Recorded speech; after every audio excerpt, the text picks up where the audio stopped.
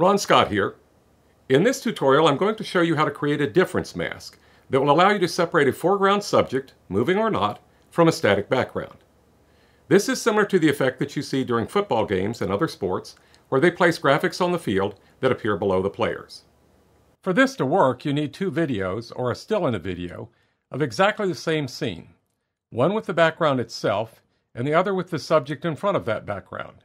The camera must be static, and the lighting must be exactly the same on both. I'm using Vegas Pro 12 here, but the same technique can be applied to other nonlinear editors. Starting with a new Vegas Pro project, insert 5 video tracks by pressing Ctrl plus Shift plus Q 5 times. The top track, track 1, is a dummy parent track and is left empty with no video on it. On track 2, drop the video or still image with the background.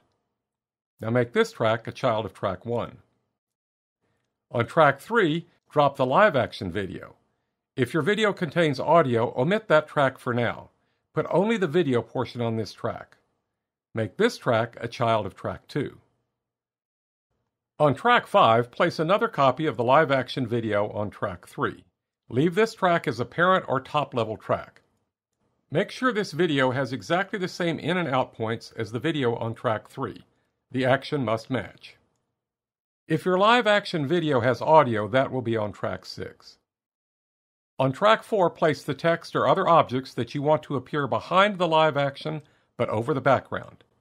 Make this track a child of track 1. If your video on tracks 3 and 5 are longer than the video on track 2, you will need to extend the length of the track 2 background video to match the length of these tracks. A quick way to do this is to create a subclip of the video on track 2, and then click and drag the end of the subclip video until it is the same length as the other 2 tracks. Your track should look like this. Now it's time for the magic. For the next steps, all our work will be on track 2. Click on the Compositing Mode button in the header of track 2 and select Difference from the pop-up menu.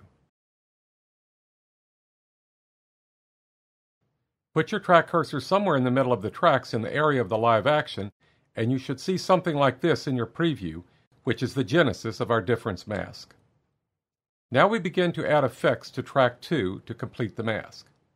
Click on the Track Effects button in the header of track 2. When the Plugin Chooser dialog opens, double-click on the following effects to select them into the track effects chain: black and white, levels, invert, median, Gaussian blur, and mask generator. Click OK when all the effects are in the chain.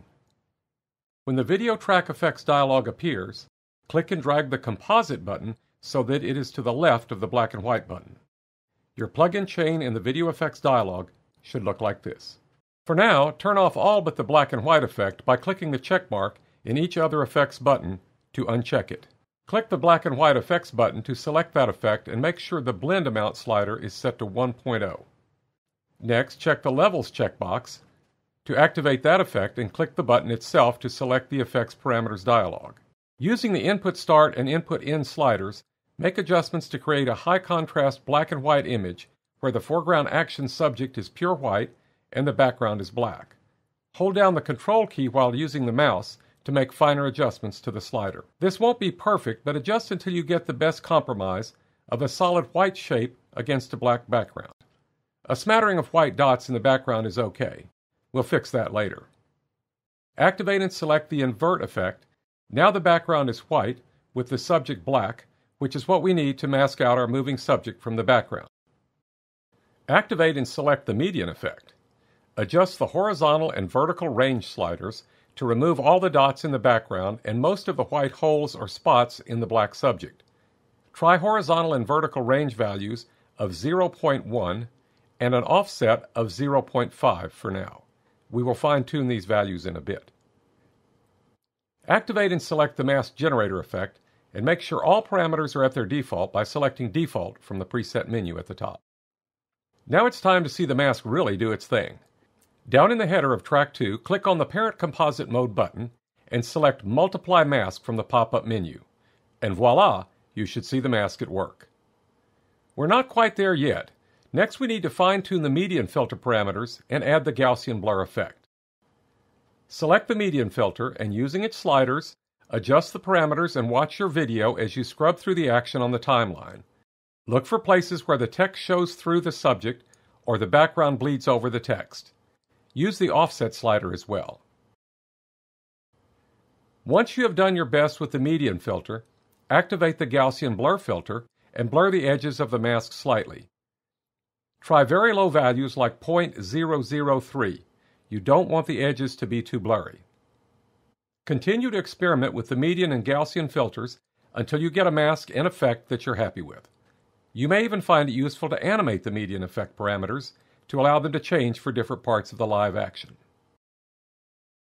For even better results, you can apply a Bezier mask to the video on track 3, the live action track, to mask out any pesky areas.